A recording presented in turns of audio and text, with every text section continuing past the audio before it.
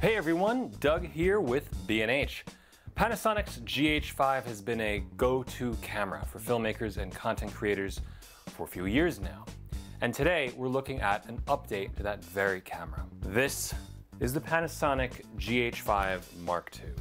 It may look largely identical to the GH5, but there are big improvements here to the AF system, along with the addition of live streaming straight out of the camera. No computer required. There's also another announcement to make, but you'll have to keep watching to find out. Let's begin. We took the GH5 Mark II out to Coney Island and got an early taste of the summer. And it's a great place to test out some of the key updates to the camera. Number one is that, unlike the original GH5, Vlog-L is included here, much like it was on the GH5S. In fact, many of the changes that you see here have actually been brought over from more recent Lumix cameras such as the S1H and S5. Recording-wise, we're also now looking at 4K 60p recording in 10-bit 420, and yes, that is internal, plus more frame rate options in the Cinema 4K modes, but we'll get into that in a bit. The other big feature here, Wi-Fi live streaming. You can actually stream in a number of ways from the GH5 Mark II, but it doesn't get any easier than simply tethering it to a phone and streaming straight to YouTube.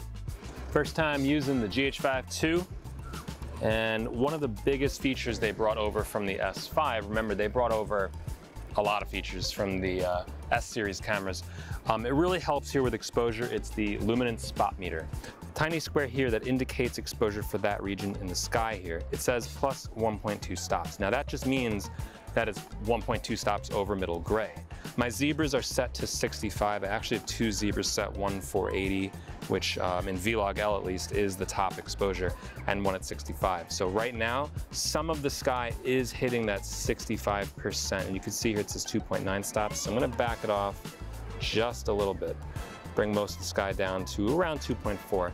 Now what we have is a pretty safe sky, only some of it towards the bottom is getting a little hot, but not overexposed. I should also talk about the waveform monitor. You'll notice it right here. Just like it is on the GH5, it's a great tool, helps a lot with getting exposure right, but big improvement just in terms of usability, it can change size, which is huge because the GH5's was fixed. Now you could move it around, but it was pretty big. So this gives you the opportunity to shrink it down and just keep it out of your way. Vlog-L, big news here is that it is included. So if we go over, you have like 79, and here's some new ones. You have Cinelike V2 and Cinelike D2. These were both on the S1H and S5, so these are updates to the Cinelike profiles. As you know, these kind of give you good out-of-camera looks, one more intended for straight to video, so V2, and the other one for retaining as much dynamic range as possible, hence D. So we also have some stylistic ones. There is the L Monochrome S style, and going over we have the L Classic Neo, which is intended to give you a more filmic look straight out of camera. If you're familiar with the GH5, you probably know that a lot of the Lumix lenses, and for that matter most mirrorless lenses these days, are focused by wire. Now that's not necessarily a good or bad thing, but in a lot of cases it does mean that your focus, your ability to manually focus is a little less predictable. And in cases like cinema, that's not really desirable because we do want precise manual focus. Now in this, taken again from the S5, is the ability to change the linearity of the lens from a fully linear response to a non-linear response. So if you come around here, I'll show you. Going in the menu here, we have lens and others. Going down, focus ring control. Now by default it is non-linear, that's the usual behavior. So we can do non-linear or linear, which goes with the angle of the focus ring, and that is kind of how a mechanical lens would work. Now by default that works with most mirrorless lenses, most Micro Four Thirds lenses I should say. But you can get a little more specific in the set option with Lumix lenses in particular. You can actually specify 90, 120, 150, 180, 210, 240 and so on, all the way to 360. And that basically means that you can change this for different follow focus setups if you want, or if you're just more familiar with a longer or shorter throw. So now I'm going to go out and in, It's a direct response. This is much, much better than the nonlinear response, especially, you know, if you have to go in on really tight and shallow focuses. This is perfect for that. So finally, these types of lenses are absolutely usable in a manual focus situation. A key improvement to the GH5 Mark II can be found in its AF system. AF speed and tracking are dramatically improved here versus the GH5, and that's largely thanks to the updated Venus engine that comes from the S1H. But let me just show you. It's tracking me as I go in and out of frame, to the left and right. It holds up very well, and the reason for that is, despite the fact that it has the same 225 area DFD system as found in the original GH5, it inherits the new processor from the S1H, which gives it increased performance and processing speed for all that AF calculation data.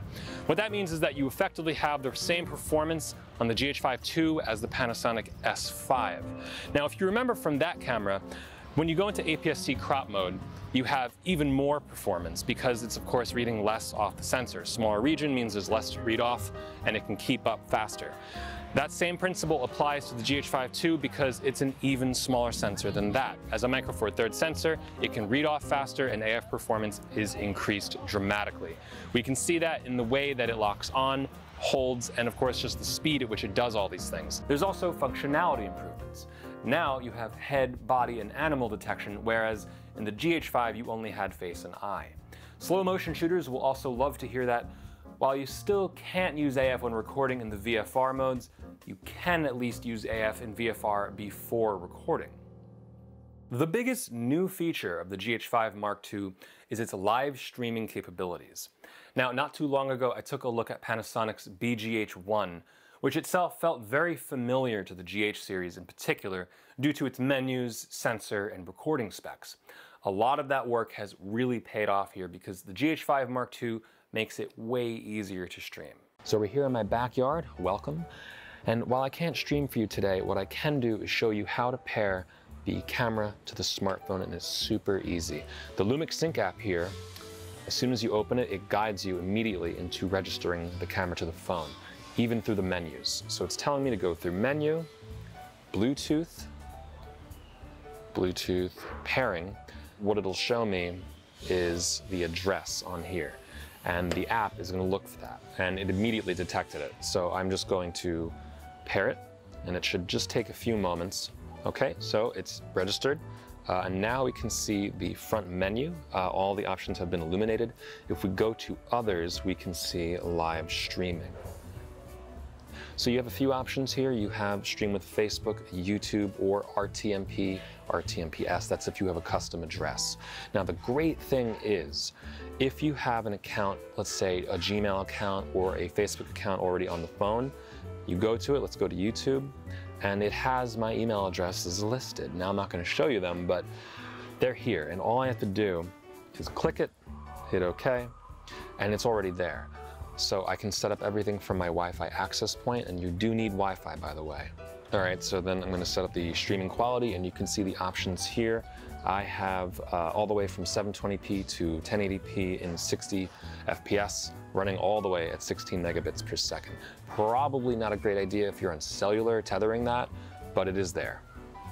Once you hit set to the camera, it sends all this information and creates an event on YouTube, generating a YouTube link for you, which you can send out to anybody. You can tweet it out, you could email it to people. All of it's done essentially through the camera once the phone gives it all the information.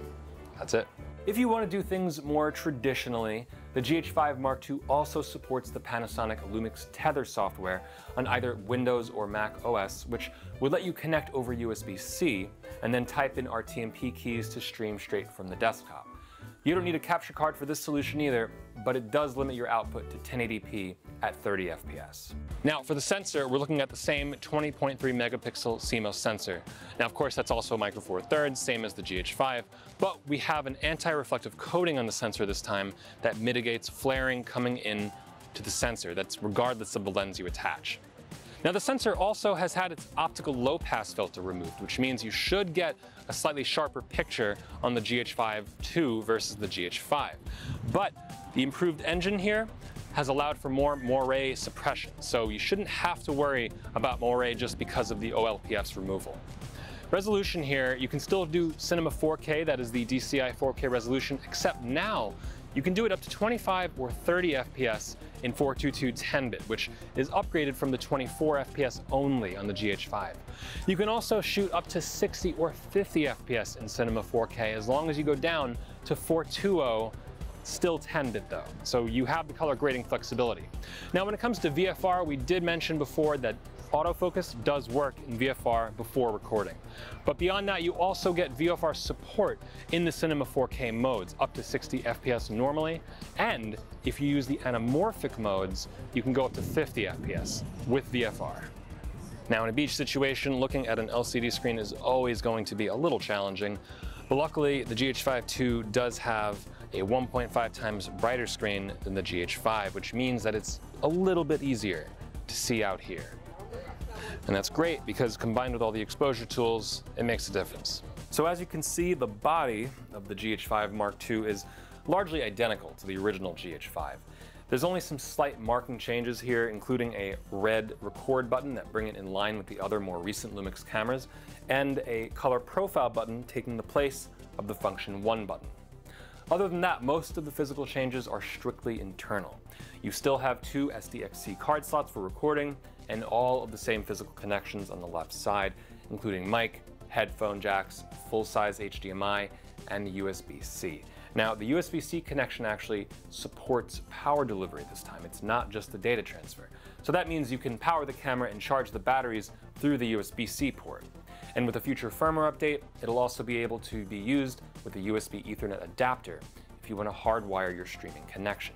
Another nice update is the camera's use of the newer DMW BLK22 batteries first seen on the S5. Now don't worry, unlike the S5, you can still use your older GH5 batteries here, the DMW BLF19, but only the newer charger can charge both types of batteries. Other than that, it's effectively the same body. You can even use all the same accessories, especially the DMW XLR1 microphone adapter. Thank you for being so patient, because the GH5 Mark II isn't the only camera being announced today. That's right. Panasonic is also announcing the next step in the GH family, the GH6. Now, you have no idea how much I wish I could show you pictures of this, but we don't have any. We do have some key specs though. This isn't an iteration of the GH5, but instead the GH6 is built around a completely new engine and sensor and promises 4K 120 FPS 10-bit capture. It'll even have 10-bit 5.7K recording up to 60 FPS and will release sometime in 2021. So we'll let you know more as soon as we find out, so stay tuned for our inevitable test drive of the GH6. It's nice to see Panasonic updating the GH5 even though the GH6 is on the way, because when that camera does drop, there will effectively be a lower cost option that still has some of the most up-to-date features. The AF and color science improvements in particular make it easier to keep the GH5 Mark II in your kit along with the newer Lumix cameras. And the live streaming functionality is genuinely one of the easiest ways I've ever seen to live stream straight out of a camera. That's it for the GH5 Mark II. I'm Doug with B&H, and I'll see you next time.